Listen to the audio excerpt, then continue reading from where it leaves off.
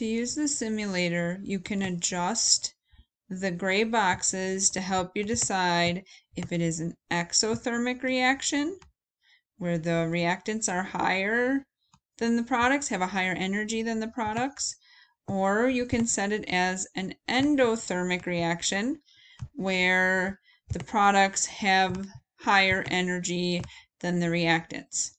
If you want to add molecules to the chamber, say you want to add reactants, if the reaction is existing mostly as the reactants, you can type in the number of particles that you want for the reactants, which is A. So A is representing our reactants, B is representing our products.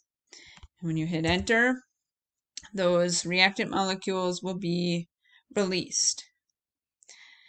You will want to wait for some period of time for this to come to equilibrium. Equilibrium occurs when the amount of products and the amount of reactants remains relatively constant for a period of time. If you want to add either reactant or product, you can adjust those amounts by adjusting the amount of A or B that are in the simulation. So say we are at equilibrium and we want to add more reactants. We could change the amount of reactants after you have disturbed the equilibrium or after one of the experiments has occurred. Again, you'll want to wait some time until this reaction comes to equilibrium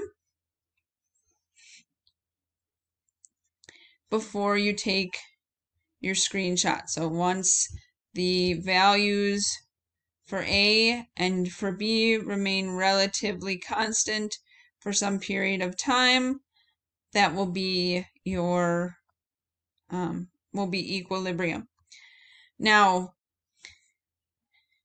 the B may not be the dominant species. It may not be present in a larger quantity than A, but you should see some shift towards that product. If you're adding more of the reactants, you should see a change in the number of product molecules. If you want to add heat, you can use the little bar at the bottom. To add heat, you'll notice the thermometer is increasing in temperature. Our molecules are starting to gain energy. If you want to remove heat, you can add ice to the simulation.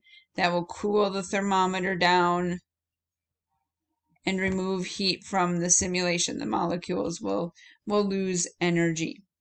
The ruler in the center represents our activation energy for the reaction. And through the course of the demonstration that is provided, your activation energy should remain constant.